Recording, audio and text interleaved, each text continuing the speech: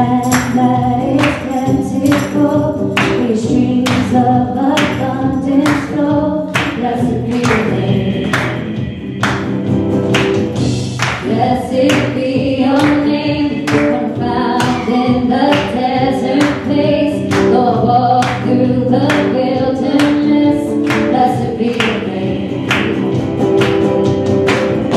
Every blessing you pour out, I'll turn back to praise.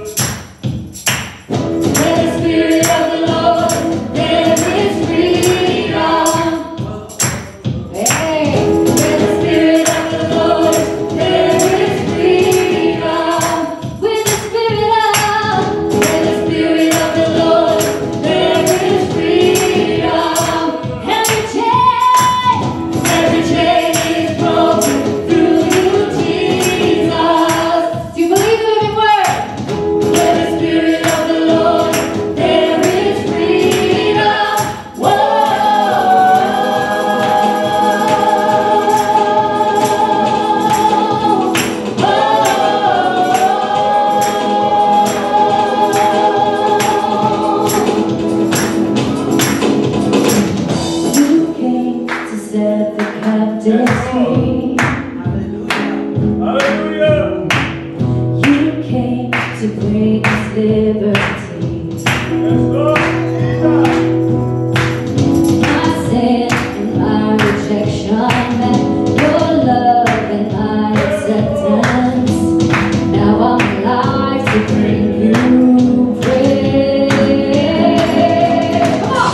Where the Spirit of the Lord, there is freedom.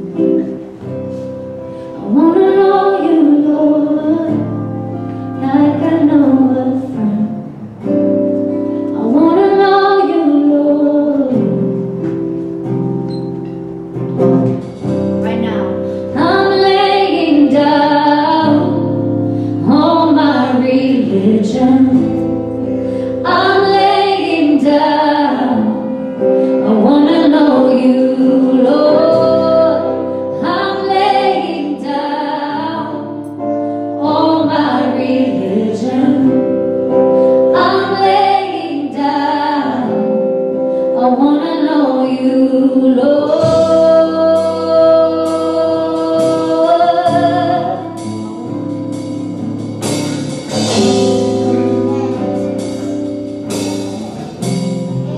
I love this verse because this describes us sometimes. I used to think that I could box you in. How many of you remember that? I'm laying down. I wanna know you, Lord. I used to think that I could box you in, but I'm laying down. I wanna know you, Lord. So I'm laying down all my religion. I'm laying down. I wanna know you, Lord. I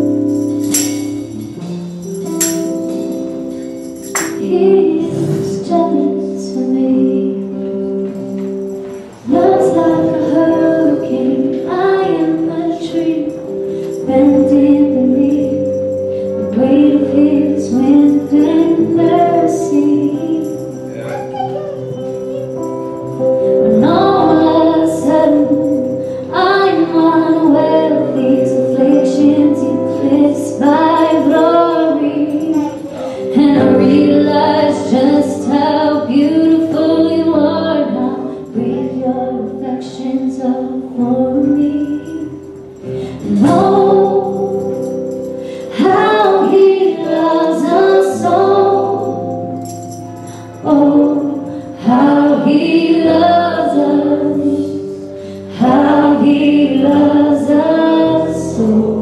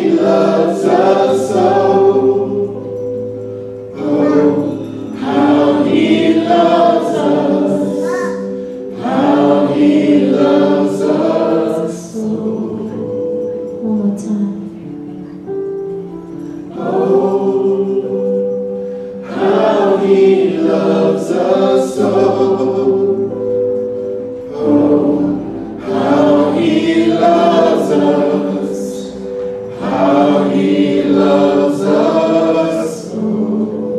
Good. He is faithful. Well, we're going to continue our series. Today we're going to be focused on our topic today is God's power for your life. Turn to someone. God's power for your life. So we're going to be focused on the awesome power of faith. How many of you have some faith? Amen. How many of you think you would like a little bit more? Yes. You know, the word says that faith comes by what? Hearing, and hearing by the word of God. Amen? So this is what I want you to do. In your little groups, I'm going to really put you to work. So, you know, it's very important as we move forward. You need to understand the foundation of the word of God. Because without it, you're not going anywhere. You can believe, you can have some knowledge, but it may not be enough. Some of us don't even know what faith is. So I'm going to give you a little task in your little group where you're sitting. Alright? Or 2 on 2, 3 on 3, whatever you want to do at this point. But when you hear faith comes by hearing and hearing by the word of God, tell me in your words, in a practical sense, what does that really mean? You got 1 minute as I prepare the message. Faith comes by hearing and hearing by the word of God. What does that mean? Now, if you don't have this foundation, folks, you are already in trouble with me.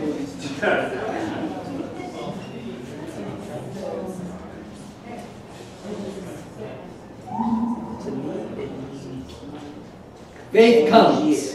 It comes by what? Hearing. And hearing the word of God.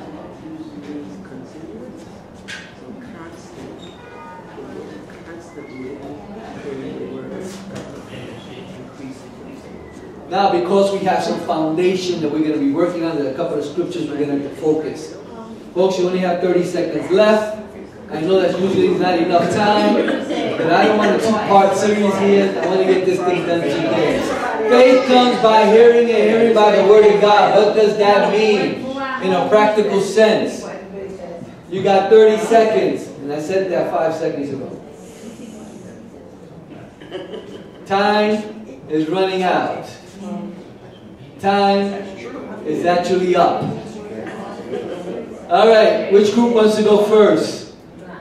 One of you guys should split each other and get a group right there in the center. But anyway, yes, it left. We said that we have to look at what is in the Word of God and we have to apply it. Okay. Believe what's in it and apply it. All right? Next. And when you said the word comes, it's like, it reminds me of constant. Okay. So you have to constantly have the Word of God in your life and it increases your faith. Okay, very good. Next group. There's a two-part series here. It means full trust in the Lord in spite of your circumstance, and the more you read the Bible, the more you will trust in His promises. Amen. I like that. Yes. It says it's hearing. So, I figure the more you listen to the messages of God, the more you listen to, preaching of the word, Right. that more your faith will develop. Right. But a lot of time hearing is it come from here and it goes out here. You see? Hearing in perspective, you look at the Greek and what it's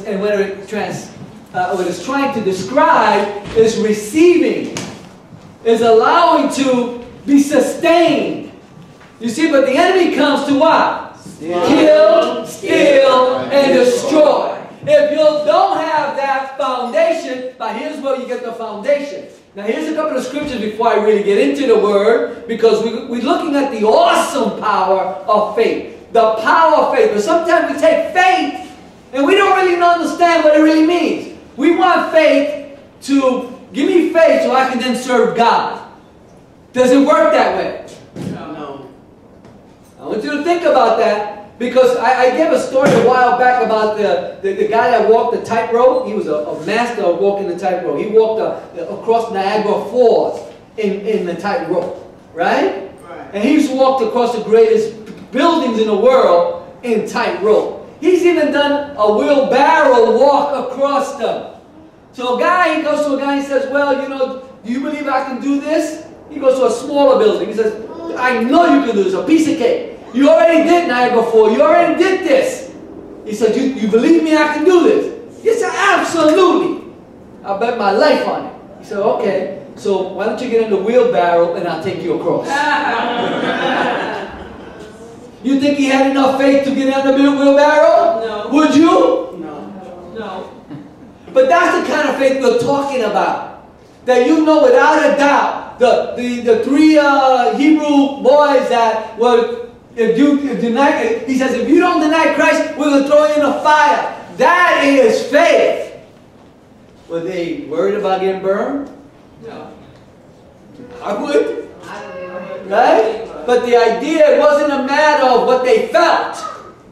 It has nothing to do with the feeling, whether it comes through or not. So when we talk about this, you need foundation. So let's get the foundation before we go there. I want you to turn your Bibles to the book of John 1:1. I need you this week, because we're moving into the next phase of fasting. I need us to really work on these particular scriptures I'm going to give you today. You need to study these scriptures from now to the day Easter Sunday comes. I'm going to give you these scripture verses, and I need you to really make them thorough in your walk right now. So I'm going to give you some scriptures that you're going to have to sort of take responsibility for.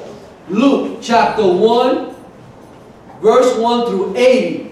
It is essential that at home, as a study, you start preparing what that's about. It starts there. Who knows what that talks about in Luke? Alright? You're going to talk about Zechariah, Mary, Elizabeth. Those are the characters in that particular story. And then after Luke, you need to focus on the book of John. Essential for this foundation, moving in our fasting season here. Chapter 13, verse 1, all the way to chapter 21, verse 25. So you have a lot of chapters there. Chapter 13 in the book of John, starting in that first verse, all the way to chapter 21. This is foundational. Today, we're going to read right now John 1:1. Who wants to start that off? Who has it there? The Lord was first, and the Word present to God. God presents to the Word. The Word was God, in readiness for God from day one. All right. Any other translation? In the beginning was the Word, and the Word was with God, and the Word was God. That's right. In the beginning, who's it referring to? Jesus. Say it again. Who's it referring to? Jesus. Jesus. All right? The Word is... Who is He? God. In the beginning, the Word already existed. The Word was with God, and the Word was God. He existed in the beginning with God. Verse 3, God created everything through Him, and nothing was created except through Him. The Word, who? Jesus, gave life to what? Everything that was created. Foundation. And the darkness can never extinguish it. Amen. Which means what? No evil, no device the enemy can use can defeat God, the Word, your truth. Now, if the Word becomes your truth that lives in you, what power do you have? Ready? What power do you have? You see, there are things that we all go through. In this world, we're going to have trouble. The Word tells you that. But there's a purpose for that. You see? Now, we're going to be moving forward. Let me finish this part of the scripture verse in John, because I said verse 6 in the book of John 1:6. God sent man, John the Baptist, which you'll read in the book of Luke that I have you study, and you're going to understand where that falls into place there. To tell about the light so that everyone might believe because of his testimony. John himself was not the light. He was simply a witness to tell about the light. Now you know what's going on in the book of John, 1 John? Here is, John is talking to the Hebrews and the Greeks. The word that was spoken in that time was Greek. So you had the Greek mythology going on in this whole system right now. So who is he referring to? God being the Word that created everything. So everyone that's Greek and believes in all this mystical stuff now had a problem with that. Now if you study it, you'll understand why. Why did they believe in a God of this and a God of that and a God of that? But what does the book of John, what does the name John mean? Anybody? The name John means son of thunder, not Thor. Son of thunder. So now here comes up something they consider mystical, and now the Word of God, the creator of all things, they had a problem. Now if you do history and you research this, you'll see why faith is so essential to our walk with God, with our walk here in this life. Because the stuff we go through is minimal in comparison to what God has us to want us to do. But we're so distracted with the minimal things that happen in our lives, our dislikes, our little discomforts, our little things that don't fall into place the way we want them, and we have a hard time because it's really nothing in comparison. And we need to understand what God wants us to see. This is the truth about Jesus. Turn to someone. This is the truth about who? Jesus. And the foundation of all truth. And the foundation of all truth. That's right. What does that mean? Think about it. I want you to take a minute. What does that mean? If it says here, that's what the scripture is saying, this is the truth about Jesus and the foundation of all truth. Let me see what you come up with when you hear that. What did that mean to you?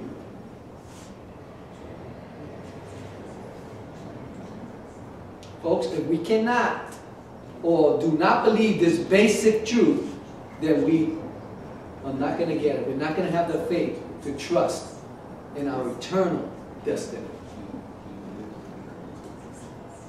You got 30 seconds. I want you guys to think through.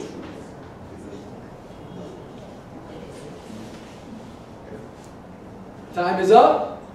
We start out. Who wants to go first here? Why don't you guys go first? What do you guys come up with? I didn't see you guys talking, but I guess you guys read it. Yeah. If you can spend your whole life building something, but unless it was built on that foundation. Yes, brother. Absolutely right. Yes. Yeah. The beginning and the end is God, Jesus, and He holds all truth. That's right. Amen. Absolutely right. Exactly that right. Yes. You said that He brought everything into existence.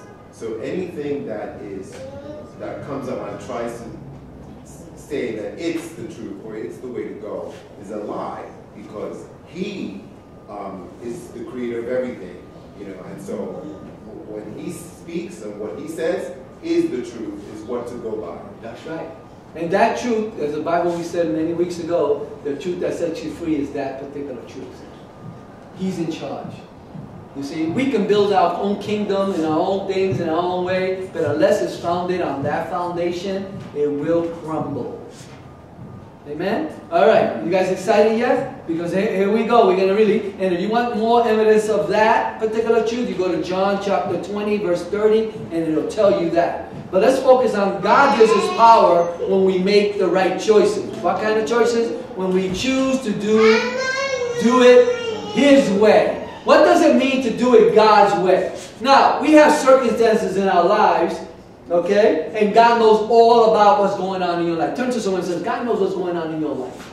He knows what the little troubles you have, whether physical, whether emotional, whether relational, whatever the case may be. He knows what's going on in your life. It is not a surprise to Him. Can you guys understand that? Yes. Yes. He knows everything about you. He knows when you have doubt. He knows when on moving forward. He knows that. But what does he want with all of that? Now this is very important because staying faithful under pressure is where it really lies. A lot of people don't stay faithful when circumstances come. They look for other ways to try to meet their needs. They think they have a solution. Isolating themselves, running away, finding all the things to medicate. They find anything possible except going to the truth. His way, He gives us more power in our lives when we depend and trust in Him. See, when your situation is impossible, that's when God says, "Here I am." Amen. Now, He's not going to give you faith before you actually put it to work, because then it won't work, it won't build. It's like you want muscle before you do a workout.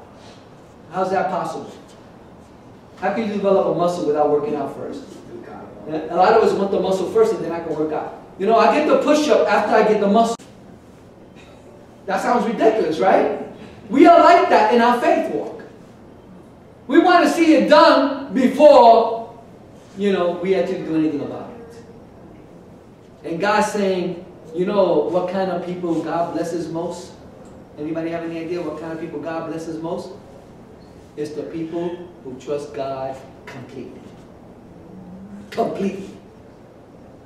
Not because I'm disappointed today. You know, we're always looking somewhere else to get it. I'm not getting what I need here, running away. And it has nothing to do with where you go, because He's there wherever you go. But when you trust by faith that God produces the enormous power in your life, then you're going to see. Turn to the book of Matthew. I'm going to show you a story here. Right now, this is a direct, you're going to have to sort of find out, how do we have this kind of power functioning in our life? And in the book, Matthew 13, there's something that happens here. Okay? And I'm going to start up with verse 50, I think it's 53. Right? Jesus just comes back from one place and comes to his home country, his hometown, which is, what was his hometown? Nazareth, all right? Just so you know the history. Jesus comes from Nazareth, where he grew up. When Jesus had finished telling these stories, now, this is right before he tells, how many parables does he tell right before here? He tells about, anybody have any parables? He tells these parables, and they call them stories. You know, and the disciples ask him, why do you tell them in stories? And he gives an explanation for that. And if you want to know, you're going to have to read it. But then here he goes. When Jesus had finished telling these stories and illustrations, he left that part of the country. He returned to Nazareth, his hometown. When he taught there in the synagogue, everyone was amazed and said, where does he get his wisdom and the power to do these miracles? Then they scoffed at him, which means what? Mocked him, right? And he said, he's just a carpenter's son. And we know Mary, his mother, and his brothers, James, Joseph, Simon, and Judas, and in verse 56. And all his sisters live right here among us. Where did he learn all these things? And they were deeply offended and refused to believe in him. Now, if he's doing miracles, why would you refuse that? What could be going on in us to refuse things that are happening supernaturally around you? Right? But anyway, they did. And that's not the point here. I'm trying to get to a point. And here's the point after they refused him. Then Jesus told them, a prophet is honored everywhere except in his hometown and amongst his own family. He says in verse 58, and so he did only a few miracles there because of their unbelief. In some scriptures it says because of their lack of faith. Now he could have done a lot more miracles there, but he didn't. So what's the connection? What's the direct connection between faith and power? Yes? If we refuse to believe, then we won't have the power. That's right. Okay, very good. Absolutely. If you cut yourself off from God, then God will not intervene. Okay, very good. Anybody else? Yes? You have to be willing to trust in God and for Him to perform the miracles that you want in life. You have to be willing to trust in Him and That's right. Now, but think about this a minute. Your situation may seem impossible, and what happens to a person when they're in a situation where things seem impossible to change? Anxiety. Anxiety. What happens? Depression. That's it? Anger. Fear. Loss of hope. Loss of hope. You know, all these emotions take in. You're giving into the emotion of the moment at this point. Are those emotions real? Yes. Yes. They are real. So how do you handle that when it comes to faith? See, because we want faith to be a feeling, and we're feeling this, then it doesn't work. You don't want to feel anxious. You want to, but that's not how faith works, does it? So let's continue. I just want to throw this out there because the connection between faith and power is that the more faith you put in God, the more you let your life and the more the power of your blessings you're going to get. All right. So now we're gonna be talking about some things here because in that chapter right there in 13. He's gone to Nazareth, their hometown, and Jesus did not do many miracles because of in his hometown because of their lack of faith. Notice that connection there. You can either run through life on your own power, and a lot of us want to rely on our own strength, on our own understanding, on the things we can control. But if you rely on the things you can control, now what are some of the things you know you can control in this life? What are some of the things you know you can control in this life? Let me hear this. Yes. Sleep. Sleep. Okay. Really? All right, good. Yes. Your feelings? Your feelings? Okay, yes. Anybody else? My thoughts. Your thoughts. All right? Anybody else? Huh? Your reactions. Your reactions. Okay. Anybody else? I thought about it, and frankly, I can't think of anything that I can control. Your words. Why is that? Because I gave myself over to him, and I can't. Through experience, I tried. It doesn't work. Okay. I can't control anything. I want to get up every morning at 6:30, but I'm still doing the 7 o'clock. So I'm not even in control of that. As God help me get up at 6:30. All right. All right. Yes. Very good. Thank you. Yes?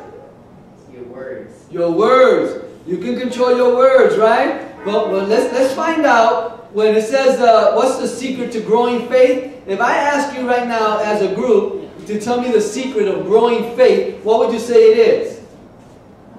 Take a minute. Discuss it with the person next to you. If I ask you, tell me the secret of growing faith, and that's where we're going now. I'm going to give you 4 basic approaches to growing your faith. All right? But I got to hear first which how you come about getting this. You need to grow in faith. Why you need to grow in faith in the first place?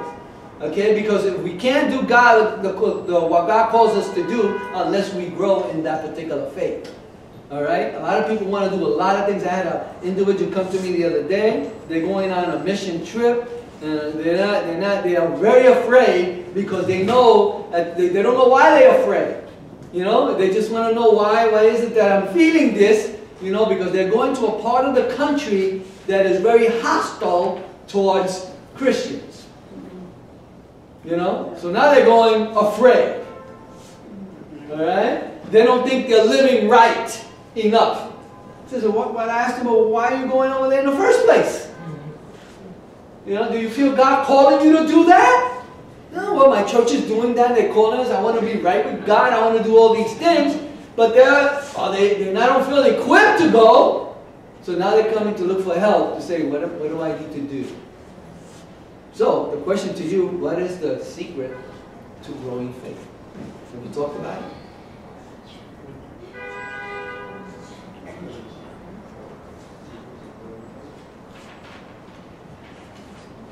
You got 30 seconds.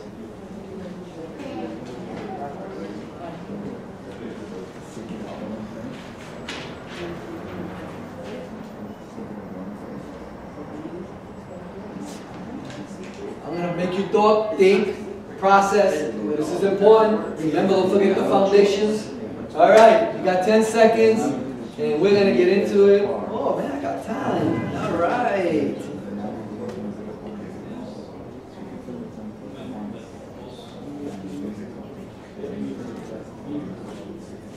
Your time is up.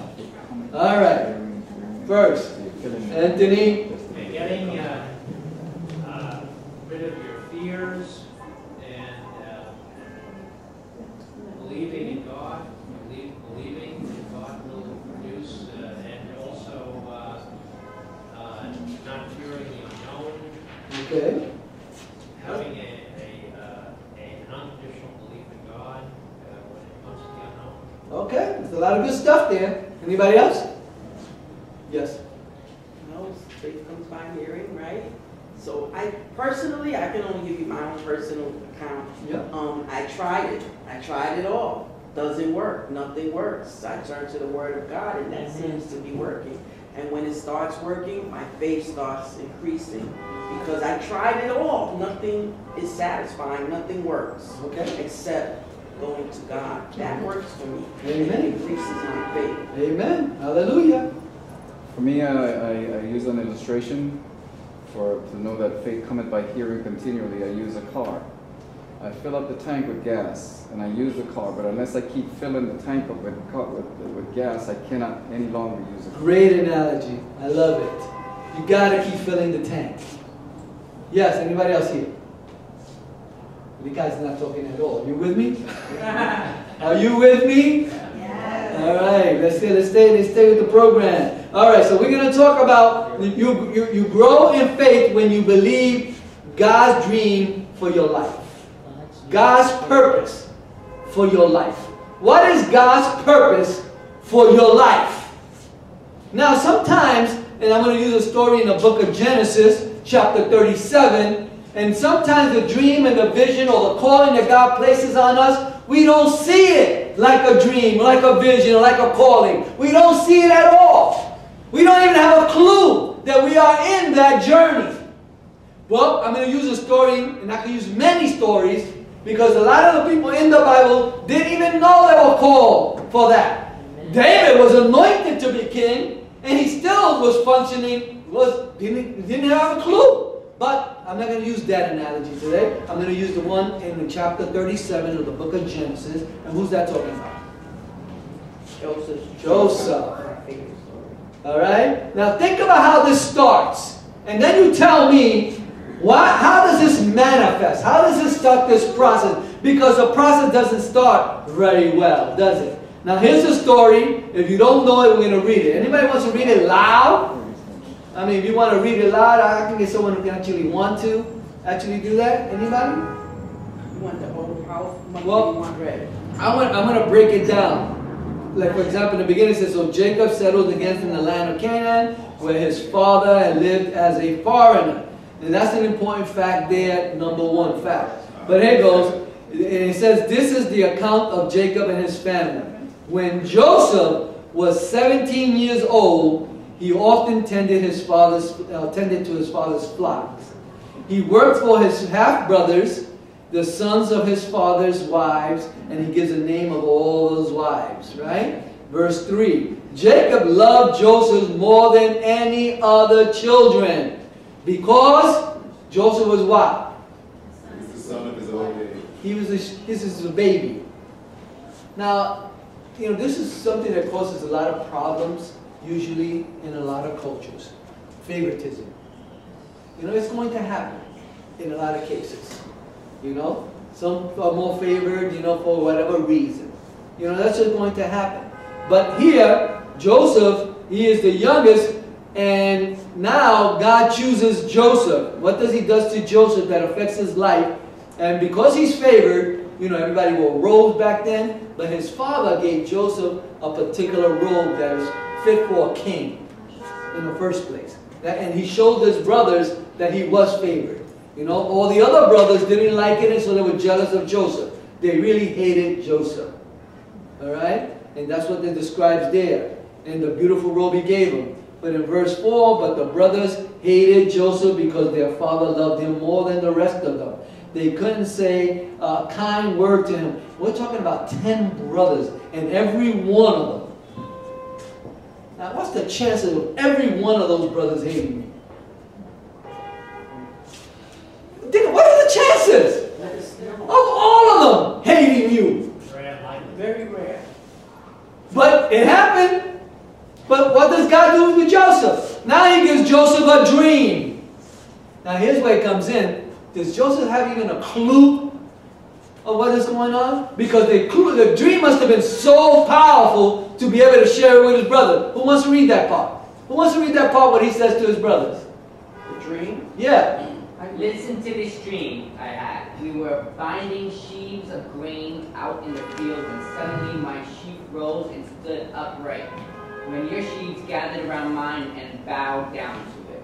Now, you get a dream like that, I mean, he either had neither interpretation of the dream or he didn't have a clue, right? Because, you know, does he even know that his brothers don't like him? I mean, think about it a minute. You know, you're around 10 brothers and the Bible's very clear, they don't talk nice to him, they mistreat him. Right. You know, but a younger brother like that wants to look up to his brothers, no matter how they treat him. This is just practical. Makes no sense, right? But the point here, you know, he's getting this negativity from his brothers, yet he still looks up to them. He's still telling them his dream, although he's a little immature about what it means. So God gives him this dream, and then he gives him a second dream. Well, tell me to carry read the second dream. Oh.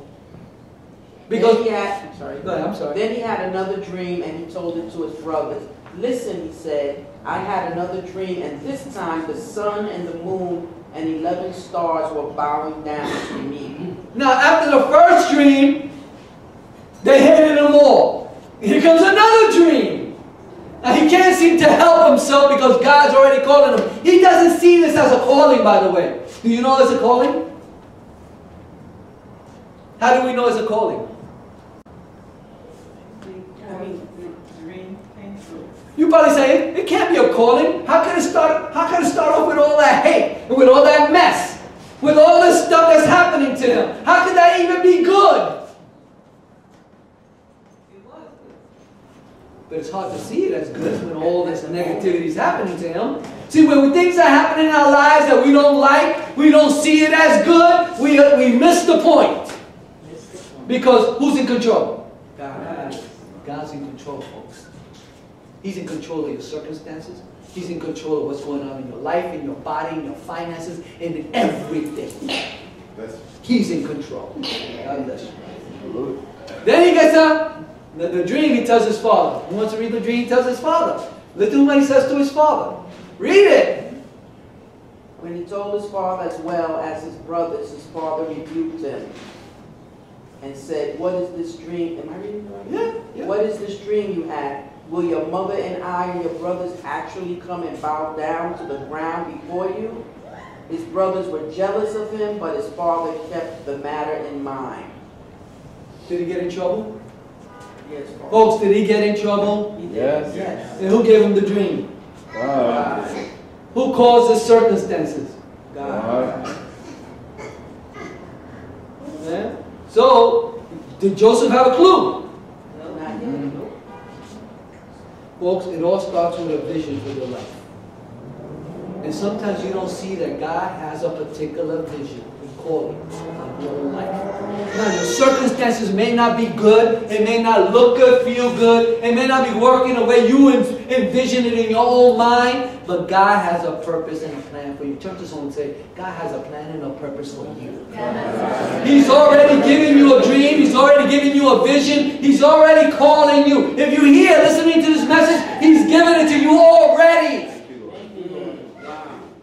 All we need to do is grow in our faith. How do we grow in our faith? It tells you clearly by hearing the Word of God. Well, what does that really mean? That means I need to have a relationship with Jesus. Turn to someone. I need to have a relationship with Jesus. He has to be everything to me. See, that's what it's actually saying in practical sense. Have that relationship with Him. Fill your tent. Talk to Him often. Have a relationship. Now don't go and just go, God, I need this. Help me with that. I'm praying. Oh, yeah, thank you, Jesus. And see you later. Is that a relationship, folks? No. No, we want it that easy. We just want that. You know? Do you go to your house if you have a spouse and you say, honey, make me a meal, do this and do that, and that's it? You know, thank you for the meal, goodbye? What, do you do that in a relationship? No. What does it take? What does it take? Time. Commitment. It takes giving your time, effort, talking, relating, communicating, being able to get into that. When I ask you to read those scripture verses I gave you in the beginning, you need to look at that as a relationship. Find out what the Lord is saying to you in that scripture verse. Study it. We're going to learn to study it. We're going to give you words you need to start hearing. But if it comes in here and goes out the other way, but it starts here with vision, mission, calling. This is important. What does God want to do with your life? Read Proverbs 29:18. All right, here it is. Proverbs 20 what? 9 verse 18. It says, where there is no vision, the people perish. Now, you have a vision God has given you. You have a calling God has placed in your life. There is no doubt. Who doubts that? Everybody here knows that you have a purpose? Yes. A vision? A calling? Let me hear the see the hands. I want to make sure you understand. All right. Because if you don't, the nonsense we have, Proverbs telling where there is no vision. Now, who are people who have no vision? No calling. What do you refer to a person who has no purpose? A fool? Blind. Religious leaders were blind. They knew a lot of words. They were fools. They couldn't get it. And a lot of times, God wants to prepare us to see. Now, when the troubles come, we just easily swept away. Okay. Ask the Lord for a vision, folks, for your life. Ask the Lord for the vision for your finances, for your health, for your relationship. Ask Him for vision in that. Now, I love the story of Nehemiah. It's powerful because he had a vision and a purpose. I ask God all the time, I need to see the vision like Nehemiah saw it. I want to be able to have clarity like Moses saw it. He knew, go to Egypt, go to Pharaoh. I know when God tells me to do that, that's great. I would love that. Nehemiah knew. But even though Nehemiah knew, God provided everything he needed. But he had so much opposition with the very people he was supposed to help. The people that he was trying to help him, you want to do this for, they were resisting. So what do? Moses ended up smiting a rock instead of talking to God out of his frustration. Don't rely on people whether they do or not do. You have a purpose and a vision God has given you. Just because it doesn't turn out the way you want it doesn't mean God is not working in it. Amen. God works all things to those who what? Love. Doesn't matter how you see it not functioning the way you want it. He is working His truth in it because you what? You believe in that truth. You don't rely on these feelings. You understand? Yeah. If we're going to go forward, you can't do that. I'm going to have to speed up. You must be responsible. Turn to someone. You must be responsible for yourself. You must be responsible for yourself. You cannot delegate getting better to someone else, folks. It's time to develop the kind of faith you need right now. The Bible says you can do all things through Christ who what? Strengthens you. You have to own your own development by envisioning and getting better and having faith that God will help you bring it to pass. Now take a circumstance in your life that you would like to see God manifest that truth. That's right. As if it's done. May not see it at the moment, but it's a done deal. Right. So we need to start visioning what that is. You can't trust Him a little. You see? Trust Him just a little, or just trust Him a lot. You have to sort of understand this is about getting to a relationship where you know God is faithful no matter what. Turn to someone. God is faithful no matter what. God is faithful no matter what. Ephesians chapter 3 verse 20. God, by His mighty power at work within us, is able to do more than we would ever dare to ask or even dream of. Infinitely beyond our highest prayers, desires, thoughts, or hopes. God is faithful. Yes, He is. So why would He allow something to continue in your life? Now you probably asked that. I've been faithful this. Why is it still there? Why? Because you're asking the wrong thing. What do I need to do? You're hearing the wrong thing. You're feeling the wrong thing. But it doesn't say don't not to ask, because He says dare to ask Him. Ask, you see. But a lot of times we're asking out of our own fear and not faith. We already defeated. We have to let the enemy steal the hope that He's already given you. Wow. Take it back. Thank you, Lord. Take it back. It's time to take it back. Thank you, Lord. Thank you. Don't limit yourself. God doesn't want you to limit yourself. Turn to someone. Don't limit yourself. Don't limit yourself. It's time to use the awesome power that God has given us in our faith. Amen? Let it motivate you. Motivate. To pray more, believe more, trust more. We could do all those things, but we want to get to that relationship. This past week we started with fasting sugar. You know, I don't want you to think about this ritual. It's about a commitment. Now we're going to fast not only sugar, but the meat. Red meat. All right? But remember the scriptures I gave you in the beginning. In Luke and in John. This is your study. This is what you're going to put in place. Because when we get into fasting activities, we're going to be able to incorporate these particular studies into it. Today's impossibility is tomorrow's possibility. Believe God's promises, folks. The Bible says, I am the Lord, the God of all people, of all the world. Is anything too hard for Him? No. Nothing. Say, turn to someone, nothing's impossible for God. God is the God of the impossible. Turn to someone. God is the impossible. That's right. Just because your dreams seem impossible doesn't mean you should go after it. That's how how faith works. Faith always works in the realm of the impossible. The more attainable you think it is, less faith is required. You see, the more you think you're in control, that you can do it, the less the faith is required. Hello. When you're in a worse situation, you're going to require more faith. Yes. See? But we don't like to work hard. We're intimidated with that. Sometimes faith to us is we rely on the tangible. How do we try to make it physical? You know? It's not about that. This is a spiritual situation here. When you envision and ask God for help, to help you bring the dream to pass, He will show you who, what, how, when, and where. Sometimes we're not even sensitive to that. Verse number 2, that was 1. I'm going to go through the other 3 really fast. And here goes 2. You grow in faith when you are willing to take risk. Risk. That's major. What happened? That's major. Yeah? When you're willing to take risk.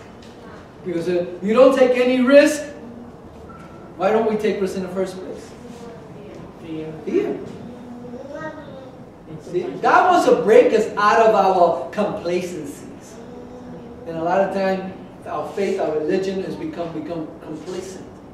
And we don't step out. The class that we're teaching with faith, evangelism, these are things to help you stretch, to get outside of yourself. Sometimes we just, we've done all the classes. I've done all these things. We're going to always be doing classes. We're going to always be helping you to develop. We're going to always be helping you to grow so that we are making disciples. And in part, when we impart it to you, you are to impart it in others. Your responsibility is to make disciples.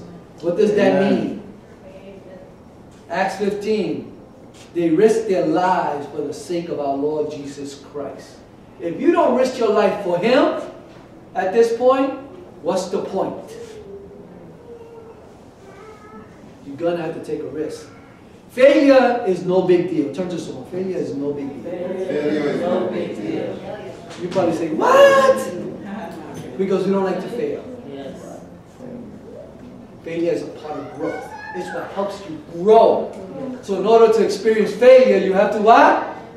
Take a risk. Don't just want to take a risk. Take a risk. Now don't just go and say, I'm going to jump off this building, to see if I can make it and catch me and none of stuff like that. But think about the kind of risk you use wisdom. Use wisdom. That's how you learn. Don't call missteps or mistakes a failure. Call it a learning lesson. Learning lesson. You're never going to be disciplined by God for trying to do the right thing, folks. We will need to grow. Now, I think earlier I told you about Nebuchadnezzar was threatening the 3 Jewish guys to go into the fire. And here, it's almost like the way the enemy tries to steal your hope and your joy and your peace. He tries to create a situation in your life that's going to destroy you. You feel like it's the end of your job, I could lose my job, or I can do this. If I speak up for a raise, I might get fired. Or if I take a stand against something that, if I say Jesus is my sword, you might think they're going to make fun of you. All these things is what happens in a practical sense. It's no different than going into the fire, the furnace. Because the Hebrew boy says, even if they do that, my God. Say, my God. My God. We'll take care of it. We'll take care. See, that's faith. But we won't take the chance because of whatever. Real faith will trust God even if it involves risk. Even if it seems like God won't answer or rescue. Real faith commits to God's plan because it's the right thing to do. We won't confront the loved one because of what's going to happen. No, my faith in Him is what's first. I don't care what the circumstances or what the consequences will be. Go after your dream, folks, in spite of the negative talk, in spite of others' doubts. You're never going to fail until you quit. Failure is failing to try. Churches, failure is failing to try. Failure is failing to try. Discouragement or pride will keep you from serving God's purpose, folks. Galatians 6:4. Each one should test his own action. Listen to this. Each one should test his own action. Then he can take pride in himself without comparing himself with someone else. Make sure you are doing this just before you and the Lord. Not about you and competing with anyone else. Let go of fear of failure, folks. Because anything you do, you're attempting to do for God's love and faith. God says that's a good thing. 3, you grow in faith when you expect God to bless you. Alright? Turn to someone and repeat this. You grow in faith when you expect God to bless you. Well, I want to rephrase that a little bit. I'm going to say to bless and use you. That's better, right? Yes. To bless and use you. But He can't use you unless you're what? Take risks. Right. Unless you're willing to take the chance. Paul in Philippians says, I expect and hope that I will not fail Christ in anything, but that I will have the courage now to show the greatness of Christ in my life here on earth, whether I live or die. Paul says, I expect God to bless me. So did David, and so did a lot of others. I believe I should enjoy the Lord's goodness in the land of the living. Amen. We need to take chances.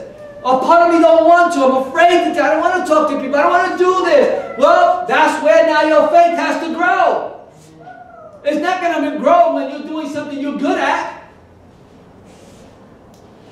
or comfortable with. If you go through the Bible, you'll find that everybody blesses that everybody blesses in a great way is because they expect God to bless them. Expecting God is an act of faith. Again, expecting God is an act of faith. This is important. God moves on earth because somebody believes. Expect God to move in your behalf. The Bible says, according to your faith, it will be done unto you. Based on what you decide to do. Okay, we're going to be closing now. I'll give you the last point. So when it comes to your finances, to your health, and to any of those things, that's what you need to expect God to move on your behalf. The difference between winners and losers is always attitude. Attitude. 4. So what are we believing for? What are you expecting God to do in your life right now, moving forward? And here's the fourth and the final step. Growing in faith means never giving up. Turn to someone. Never giving up. Be strong and courageous. You know, when I was at my worst situation I could ever confront in life, I was out of my control. There was nothing I could do. And in my prayer time, it was devastating because it was, I mean, I can see when Jesus said he sweated blood because it was hard. Can't sleep, you can't stand up, you couldn't do nothing. That's how hard it was. And I had to talk to him. You said in your word, remind them, this is your promise. Where is it? What was going on here? Why am I in this place? Yes. You know, I couldn't do anything else. And he took clear as day showed me, well, when I called anointed David to do this, well, he went through all of that. Did I forsake him? No. I said, when I called Joshua to take over for Moses, what did I tell him? And he tells me, be strong and courageous. Be strong and courageous. God tells him that 3 times. The people tell him that. And we need to be what? Strong and courageous. Never give up. Psalm 118:109 says, my life hangs in the balance, but I will not give up obedience to your word. I will not give up your obedience. Let's prepare to close, guys. How do you grow in faith? Ask God. Help me, Lord. Help me with my unbelief. Start reading His Word, folks. Amen. A man came to Jesus, and his child was sick. He says to him, the father cries out, and he says in tears, Lord, I believe. Help me with my unbelief. That's because he told Jesus if you can. And Jesus says to him, if I can. If I can. And he says, listen, forgive me for that. Forgive me. But help me, even though I have that part of me struggling with that. Yes. Doesn't mean you're not going to struggle with the things you're going through in life. It's going against that right now. But we want to experience this awesome power of faith. So let's trust Him right now. Let's bow our heads.